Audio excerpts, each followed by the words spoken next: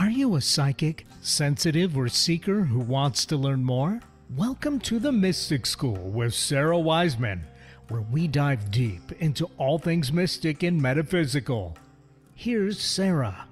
Hello, everybody, and welcome to the Mystic School. And this is our last show of 2022 before we make our way into the new year. So I'm very excited today.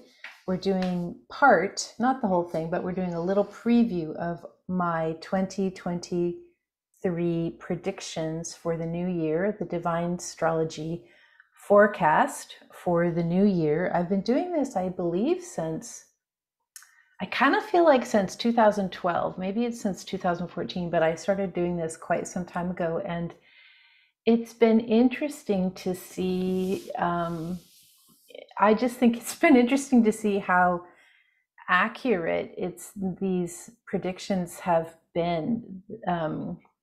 It's just fascinating to me to see what comes up, and sometimes things come up that have just a slight mention that'll come back to be the whole story revealed. The predictions for 2020, there was this line, illness will be revealed, and then of course we had COVID, and there's been some other things like that. So I'm always interested in sort of the cryptic nature of this forecast. I channel the forecast, which means I go into meditation, I go into trance, and then I channel in writing on my laptop and just allow it to come through. For those of you guys, I also do the monthly report, but the annual report is pretty interesting because it gives a forecast or a trend or this flavor of the quality of time that we're facing for the year to come. Today is also Free Readings Tuesday, and you can call in. I see we've got a couple callers waiting, and we'll get to you guys as soon as we do some of the forecast stuff. So just hang on the phone there. 888-298-5569, 888-298-5569 for Free Readings Tuesday. So call in there if you'd like. And then for January, I've started doing something a little different. So I've had these self-study courses for a long time, and usually they've just been self-study with no community involved. But I decided that this starting now, we're going to do these community events where it's going to be a self-study course. It's just $22, but you're also going to get this rich community, private community to be involved with. And then we're going to have one live session, sort of a little mini webinar, a little soul gathering retreat. So if you're interested in being in our January session, which is almost sold out, it's the 33 lessons January retreat and soul gathering. Go to sarawiseman.com. It's my favorite way to start the new year. We also have our waiting list going for Intuition University, which also starts in January, and that is the intensive direct training with me in spiritual intuition. All right, we'll go to the phones in a little bit, but I want to look at 2023, and this was interesting to me. And again, this is not the full forecast. Full forecast is going to come into your inboxes January 1st, but overall, it looks to be a good year. 2023, a year of surprising ease. And this does not mean it's going to be easy for every single person listening. It just means as a whole, as a collective, it's going to be easier than what we've been used to the last 6 years or so. Are you surprised by how you feel? They say, did you not expect to feel better, calmer, or more hopeful? For yes, this is a time of hope. A turning point has been reached due to the efforts of all souls on Gaia, that's all of us. The collective has experienced the extreme discomfort of accelerated awakening. But now in 2023, what lies before you is much better than what you expect. You've entered a new dimension and everything is different. There's no going back, and who would want to? The future unfolds splendidly before you. Continues on, everything flows from consciousness.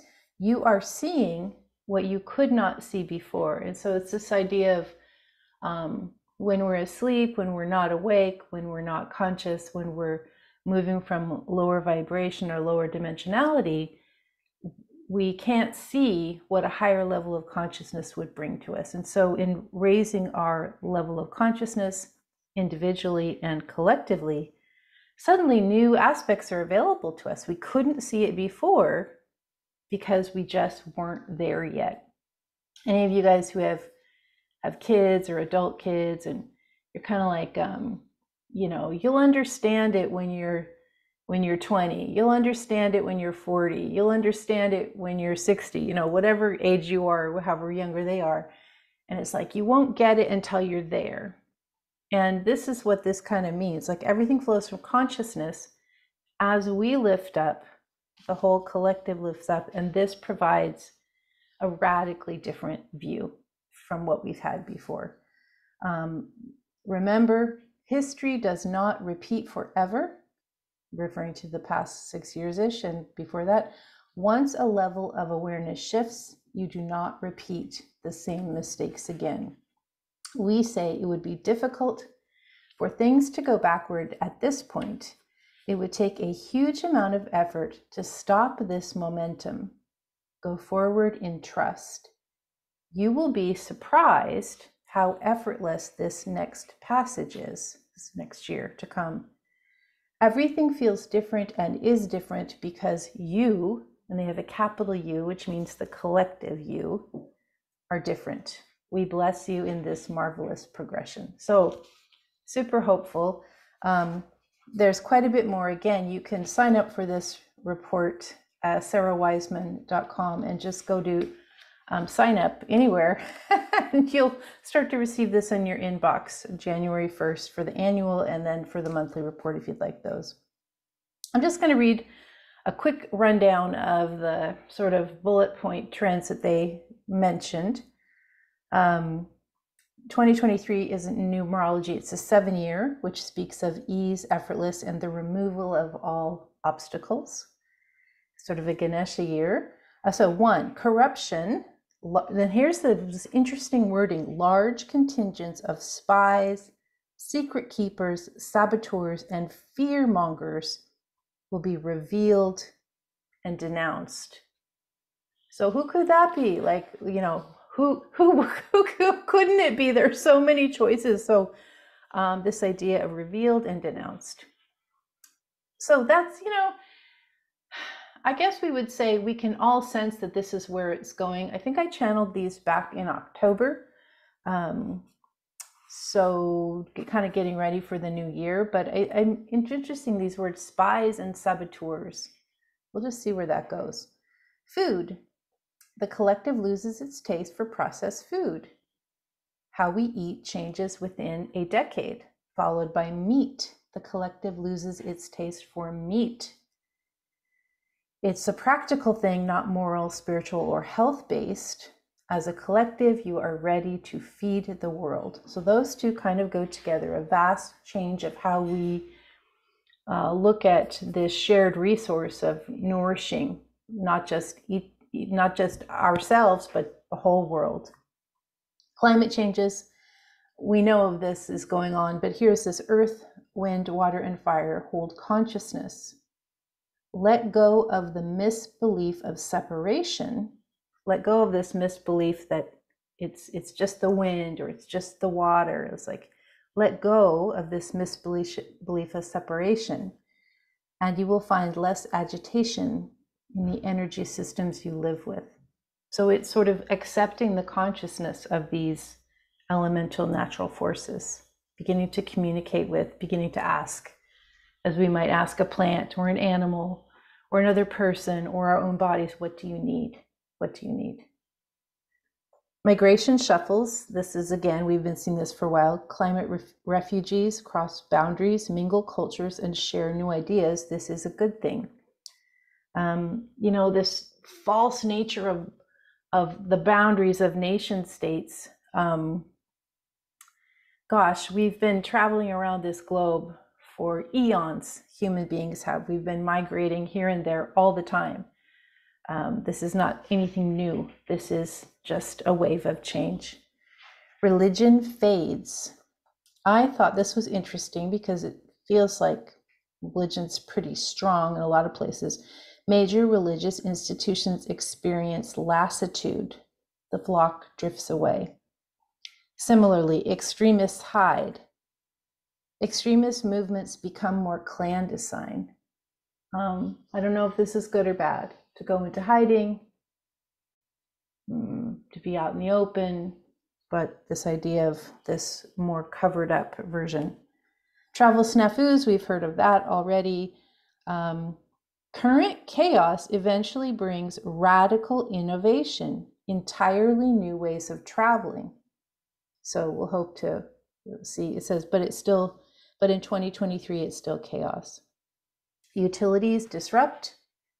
Power is not dependable. Grids go off and on. Work flexes. Back to office fails. Flex prevails. Workers unite. This was interesting too. Unionization under a new name, perhaps even as an app for gig and part-time workers. An app that unionizes. It's a really interesting idea. Schools decentralize. Mega schools are replaced with hybrid in-person and online education hubs similar to libraries or community centers or Starbucks. It's just like there's one on every corner. I've been seeing that for a while now. I'll just go real quick because I want to get to the phones. New inventions: flying cars, water purifiers, filtration masks, shoe soles, medical lasers are a few.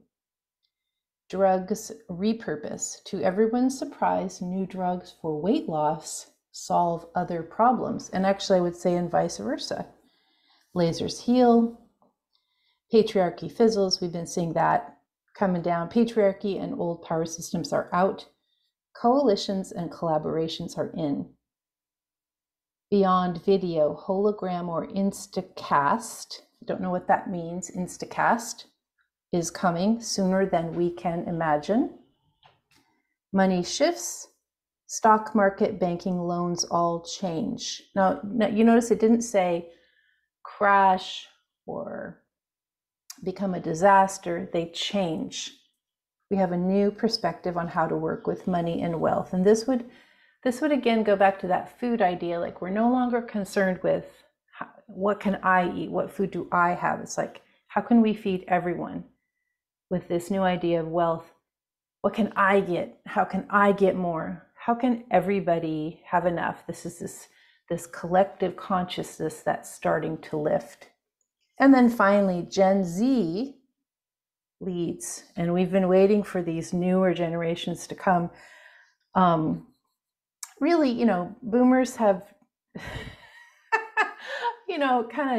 kind of done what they could, and millennials came in with this wave, and now we've got Gen X and then Gen Z, and finally with Gen Z, we've got this group of people who understand technology, who understand collaboration, and who are really open to this idea of consciousness in a way that the other generations previously weren't. And of course, generations following will expand on this further. So it's an exciting year. And I'm excited to see how things go, especially some of those more cryptic wordings. Anyway, again, if you want to get the full report, go to sarawiseman.com and you can sign up there. Alrighty, let us go to the phones. We've got times for some callers. We've got first up Gloria from Canada. Gloria, welcome. Hi, Sarah. Thanks for taking my call. Yes, what can I help you out with today?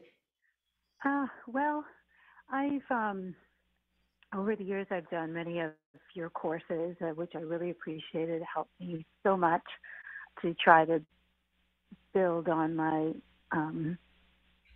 intuitive, nature. I always felt that I had from when I was young. But recently, I was hit with a shocker in my life. Mm-hmm. And I'm not really sure how this was supposed to help my soul growth, so to speak. So I thought maybe I could call in and you could give me a little insight. I just kind of, was hit with this complete change in my life, and very shocking for me and others as well, but just didn't really see it coming. I don't think that I did anything like that. So So that was why I thought I could call in, that you could help. I've always found, your course is very helpful. So, so I am in this place, or sort of part of my job is to hear what everybody's going through. And so it feels like the last few years have been like, from not just you, not just me, because I've had my own shocking, horrible, traumatic events, not just others, but it feels like the level of personal trauma and like everything you thought you knew turned out to be not the way it was, or everything you thought just fell apart or fell away, or things you thought you could count on turned out to be not that way. And this could be relationship, health, money, climate. It's just everything. And when I started to look at like how many people were experiencing this kind of stripping away of their core identity or their core security or their core belief system, I began to realize that like there's something about the universe wanting us all, like a lot of people have passed, which is very sad, and this has brought a lot of change for all of us. But then the people that haven't passed, which is those of us here now listening, we've also gone through this great grief and loss. And again, so it's all about getting you down to this place of stripping away all the identities, stripping away all the beliefs, so that you can have a crystal clear understanding of yourself as divine nature. And it feels very unfair that we have to get to this place through trauma. And I don't have an answer for why it has to be that way. Like, why couldn't we get to that place through joy? But over and over and over with the people that come for readings or the people that email me, it's like, this is just where we're at right now. So I think this next year is becoming easier, and we're sort of able to like look at like, well, what did this great big, the worst thing teach me? For me, some of the worst things happened year before last. So I've had about a year to process, and some other people too. We're sort of on the, we've sort of been processing for a while, but for you, it sounds like it's kind of fresh. So you just gotta you just gotta just keep trusting that it's there to help you grow, even if it seems like the meanest, most awful way to have to grow. But it's about letting go of those identities and beliefs and getting down to your true essence. Yeah, I don't know. I just felt like that's what we were doing, and right. I know. We thought, and then living everything right and doing everything right, and not like just naturally, not forced. Just everything was good. Well, and dealing with all the difficulties in the right way, and then just to get slammed like that. Yeah.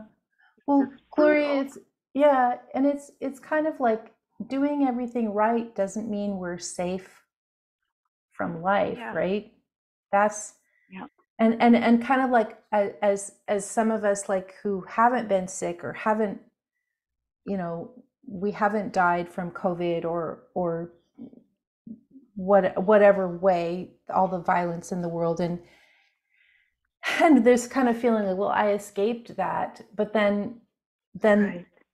something has come for every person. Every person has had something huge, all different. I don't think there's a Yeah. person on the planet who hasn't had a big trauma the last few years. And so we're all coming through. We're like the walking wounded. Just what have we learned? We learned that we were all moving in the wrong direction. We all had a lot of beliefs that weren't real. So Gloria, why don't you email me? Why don't you email me if you want? And then feels like there's some things that we don't want to say on the air, but feel free to email me if you want to go a little further on this. So, because I can tell that. I appreciate that. Yeah. Okay. Thank you. I really Alrighty. appreciate that. Thank you, Sarah. Yeah. Okay. Okay. Great. Thank you. Yeah, it's really rough. We've all had rough things. Let's go. We hopefully have time for a few more. Let's go with Donna from Tacoma. Donna, welcome. Hi, thank you for taking my call. Sure. Just in listening to your answer to her, I mean, I too have had a very tumultuous year.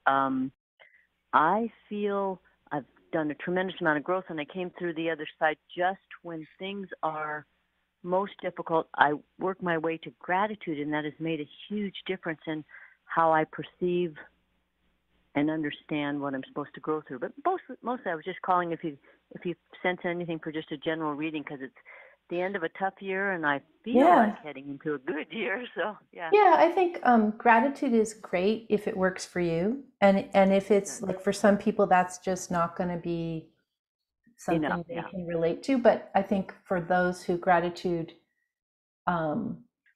isn't working, you can just go with compassion. Yeah, for you, the general reading is like, you don't have to be happy.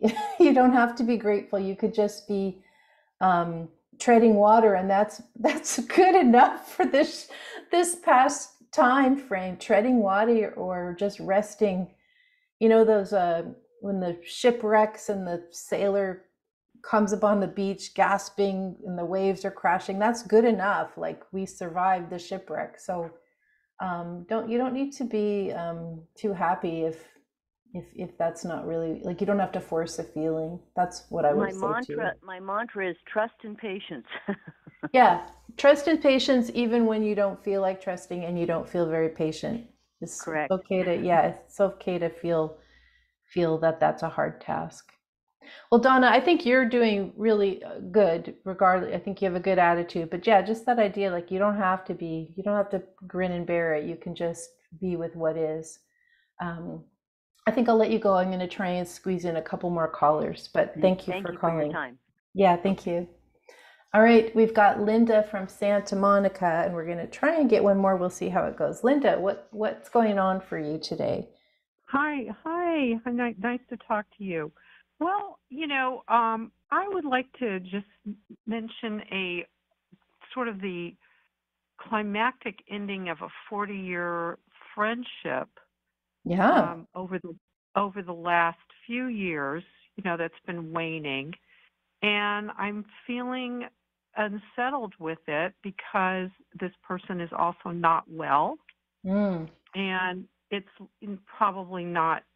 I'm probably terminal at some point, and just not feeling completely at ease in this situation. So what I'm getting for this, and I want to add, we're all terminal, right? We're all terminal. So it's hard to know who, even if someone has a terminal illness, somebody else may go first. I'm not saying that you're going to go first or any of that. I'm just saying to look at it. Oh, I know. Yeah. It's just yeah. But I think even with this idea of closure is usually not possible, especially when we've known people for really, a divorce or a friendship breakup, or it's just like this idea of closure.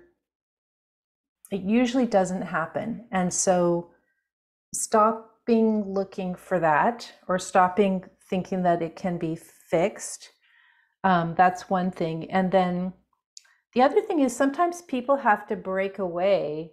Like, if this person is going to pass sooner than later, they may need to break away from you and to break away from many earthly connections just in order to do their soul journey to go to the next dimension.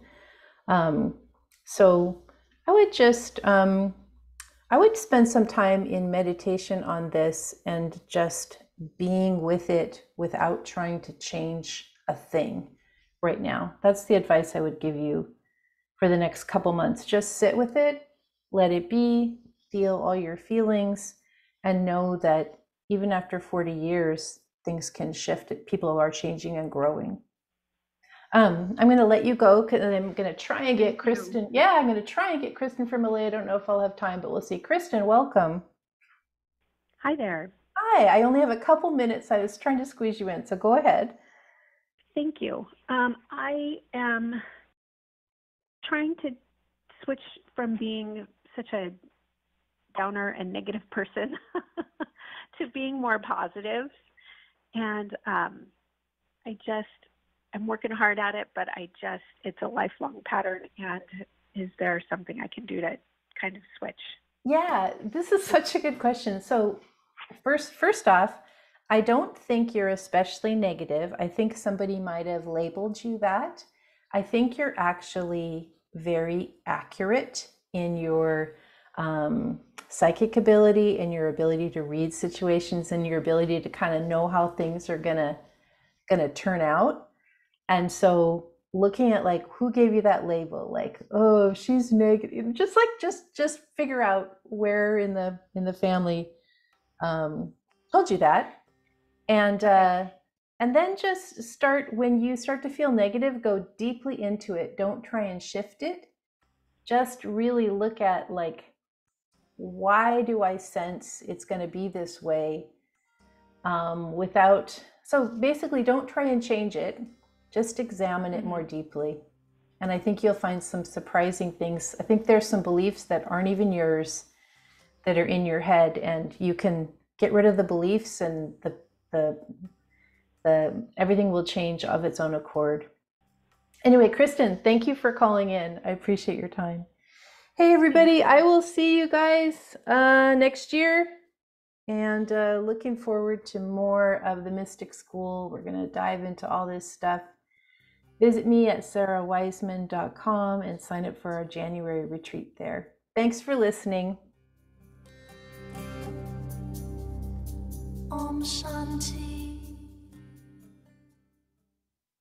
All right, we're